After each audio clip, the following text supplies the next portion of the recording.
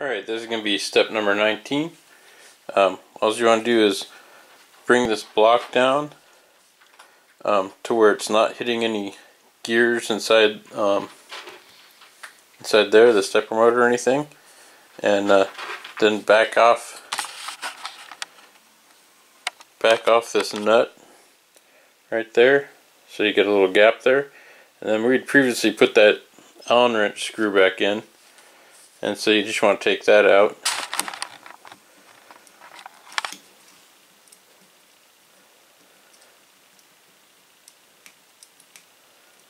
And then I'm sorry the lighting's not very good in here, but I'll show you.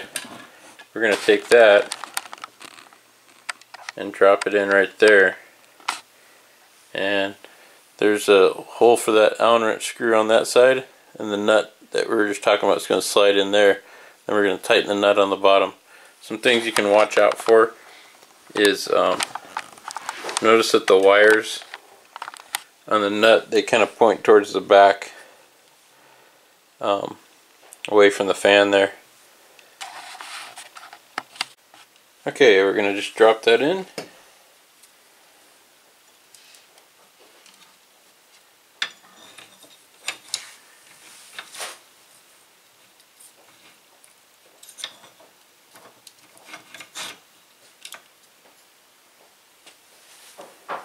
There we go, try to get a better shot underneath that for you. Okay, after putting this in, you want to leave your bottom nut loose so that you can align things around.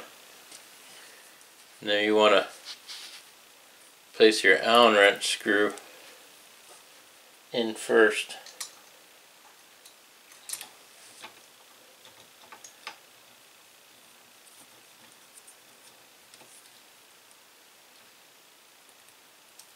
And once that's in, then you just take your wrench and tighten down that nut.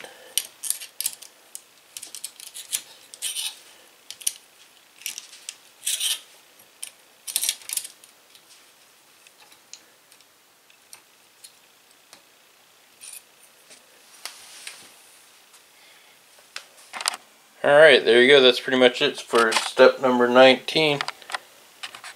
Alright, for step number 20, we're going to get two M318s.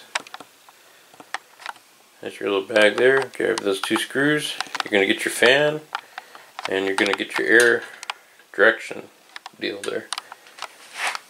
And if you look on their housing there, there's a screw in that hole in that corner and a screw hole in that corner. And first thing you want to do is this is going to go like this, but you want to get your air duct direction and put it in there first, because on mine I had to sand it down quite a bit to get it to fit in there. So you want to assemble that before you put it on there. And for this, it's just pretty straightforward. Sorry about that. It's just pretty straightforward. You just get yourself your Phillips screws, drop them in,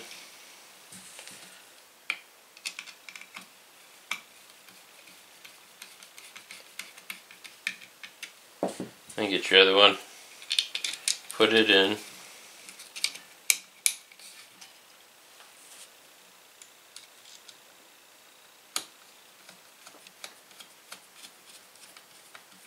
And again, on all of this stuff, you don't want to put it down too tight, just enough to hold it on. And with that, you're done with step number 20.